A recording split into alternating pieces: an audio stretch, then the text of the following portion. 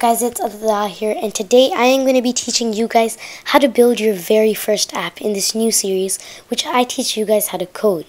So I'm going to be using Swift 4 and Xcode 10.1. What you will need for this project is a Mac and Xcode 10.1, which you can download off of the App Store directly from the Mac. So we're going to be building a Hello World app. With a Hello World app, it's a really simple app that gets you started onto a journey which can really take you everywhere. So, let me show you what we're going to be doing in this app. So, let me launch the simulator, and here. What is your name? And my name is... Now press me. And then it says, Hi, Adit. That's really it, and it may seem really simple, but it's what you need to get yourself started and to teach yourselves a little bit of what Xcode does and a little bit of the basics of Swift. So let's get into Xcode and see what we can do. Okay, so let's get right into building our app. What you need is Xcode 10.1, which you can download off the Mac App Store. So once you have that installed, let's get straight into building it. So let's open Xcode and let's create a new project. Let's call this a single view app, and let's name it First App. So the organization name should be your name, and the organization identifier should be com.yourname. Let's use Swift, not Objective-C. And then let's uncheck core data, include unit test, and include UI test. We don't need that right now.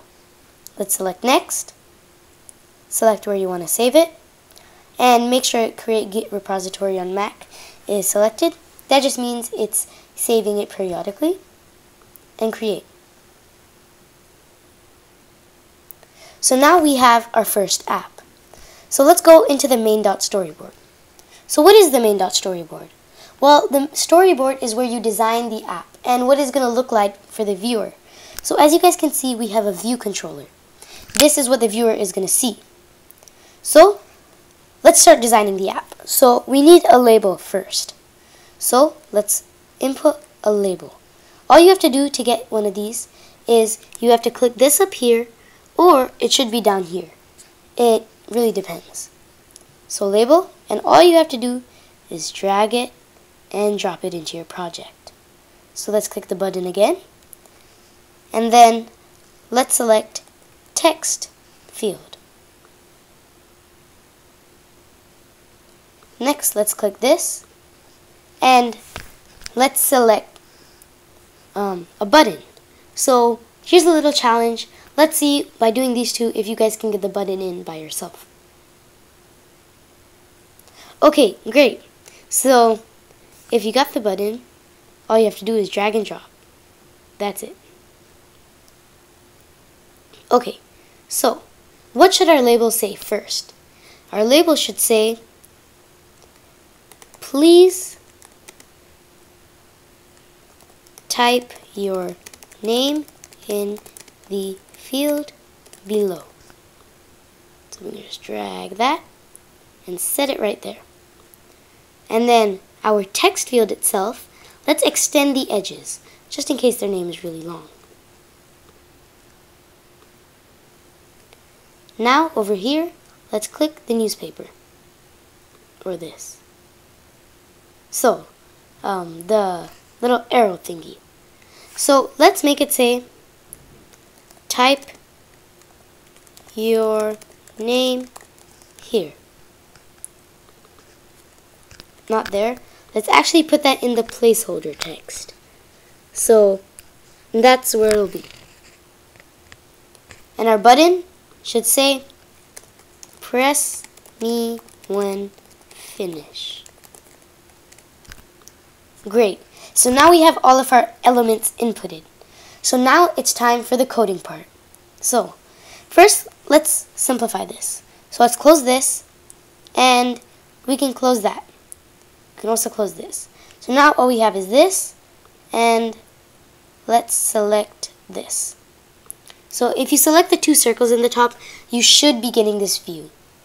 So now let's go. We should have import UIKit class view controller, which means that this is a view controller. So this controls what we see on the view, essentially. So let's create a lot of space here. So let's attach the label, the text field, and the button into our code. So let's select the label and click Control Drag. So once again, that's Control Drag. Now let's label this just label, and then connect. So that's really it to connect the label. Control your name, connect, or you name, that's what I named it, and press me when finished. So here. So this should be button. And before you hit connect, make sure to change this to an action. So this means that when you press this, something else will happen. And type an event touch up inside, which means we're just touching it up. We're pressing it inside of our class, which is the view controller. Connect. So now as you can see, this is a function. So what is a function? Well, a function is something that you do, or a set of events that happens once this is pressed. So now all we have to do is label dot text should be equal to, and then when we put those two, we claim that this is a string. So what is a string? Well, a string is a set of text that it can read. So the label understands the words of string. So we're just going to put hi, comma, space, and then, so those are the words, and then plus uname dot text. And then after that, we want to hit exclamation point. There. That should be it. So let's see if this works. So let's hit play up here. So our label button and field is not going to be aligned to the iPhone XR. It's because we have to add constraints, but that's for a different tutorial. So let's just let it load for a second. And here we are. So please type your name in the field below. Let's type our name here. My name is Adit. And press me when finished. Hi Adit. So there we go. We just created our first app. Congratulations. So this is your very first Hello World app. And I really hope you guys enjoyed the tutorial. If you have any questions, please leave it in the comment section below. I'll be sure to answer it. And yeah, if you guys want to see another tutorial which dives in a little bit deeper and creates a different type of app, please leave that in the comment section below if you guys have any suggestions. And yeah, that is really it. Thank you guys so much for watching. All we really did in this was we wrote one line of code and the rest was not too much. So coding is really simple and really easy. Once you get the hang of it, you guys will get it. And that is it for this video. Thank you guys so much for watching. Subscribe to my channel and I will catch you in the next one. Peace.